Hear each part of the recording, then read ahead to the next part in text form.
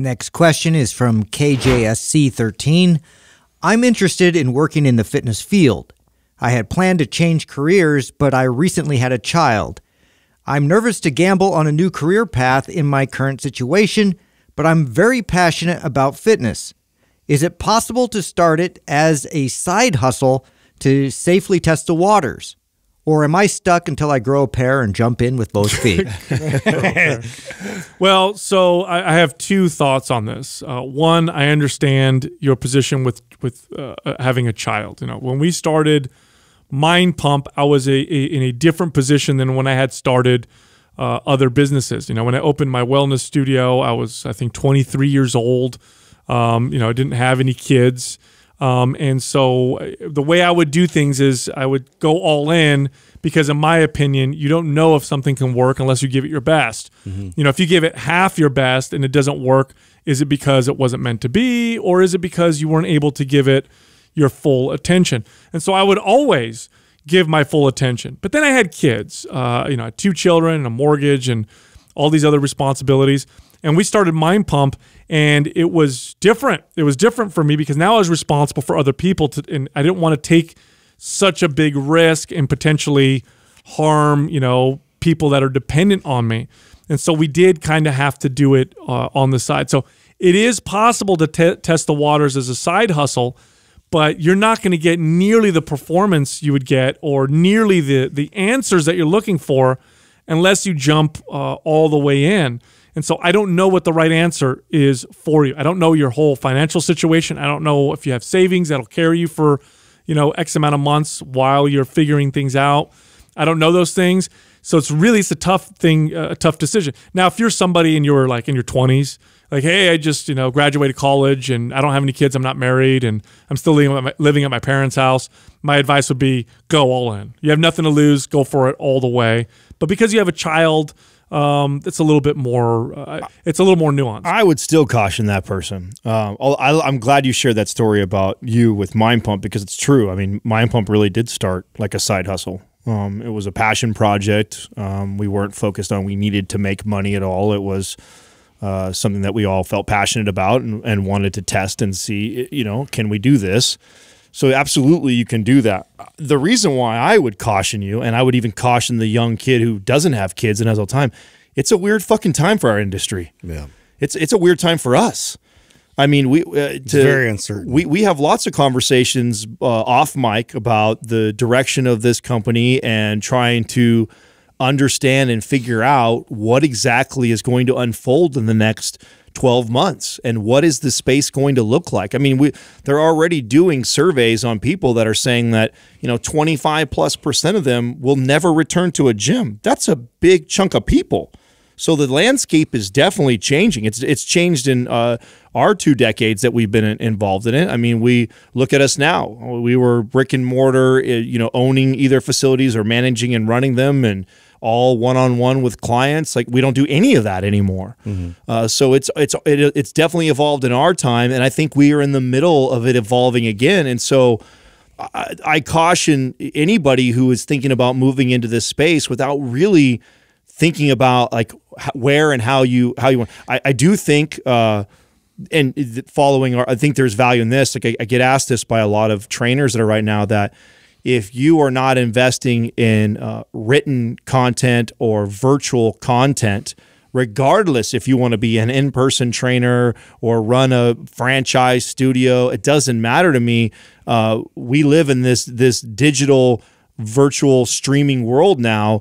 There's a ton of value in starting to acquire real estate in all these different mediums right now, regardless of what part of the space that you want to belong in. I think that is a must. I think that is something that if you're and you can do that on the side while you're doing other things. That to me, when I think of the things that have made Mind Pump really successful, or that why we have continued to have success, a lot of it is not the stuff that you listen to on the podcast. You listen to the podcast, you enjoy the show, maybe you identify with one of us, you like that, or we present really good information. Probably Justin. That's probably Justin.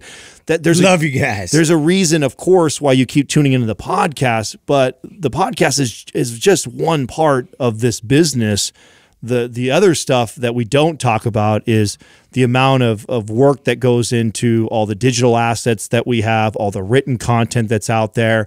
That's really that's the engine of this beast.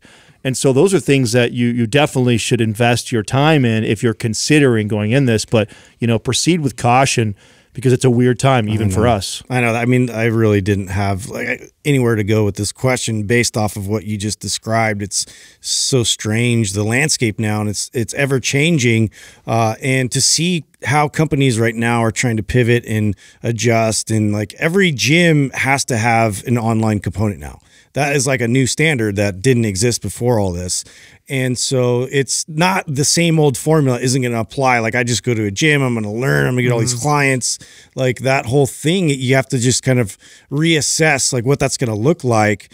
And I do think, though, there's going to be space for all this, and an opportunity in the health and fitness space is just going to look a bit different. So maybe being patient to see what kind of those opportunities pop up. If it's for a tech company that's now promoting, virtual trainers, and they provide a platform for you to speak and start acquiring clients virtually, that might make sense. And they might be able to sort of provide a turnkey option for that. Really, the best thing for you to do right now is to get educated as much as possible.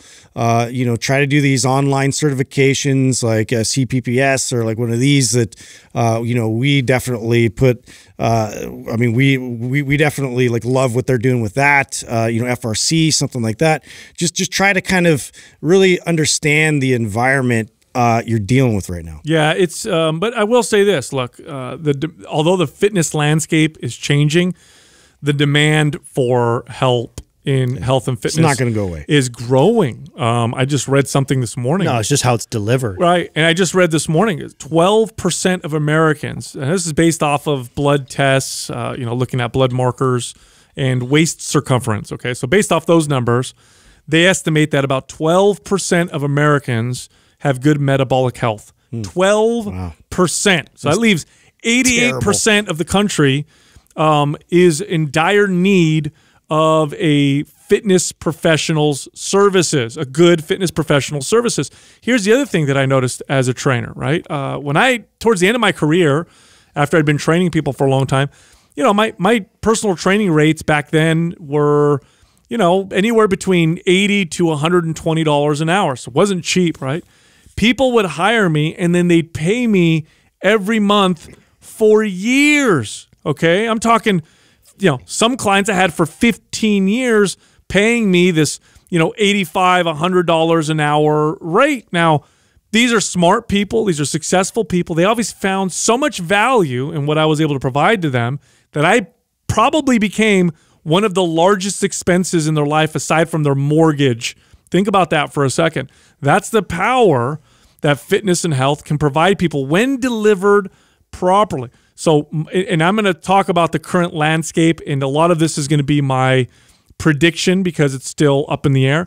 But I predict the at-home workout market and the virtual fitness market is only going to, it was already exploding.